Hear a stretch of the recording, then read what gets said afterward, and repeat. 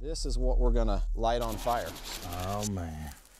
Dane, you remember that pack of gum that I took out of your pack? Go ahead and pull that out. We're gonna take one battery out of your flashlight.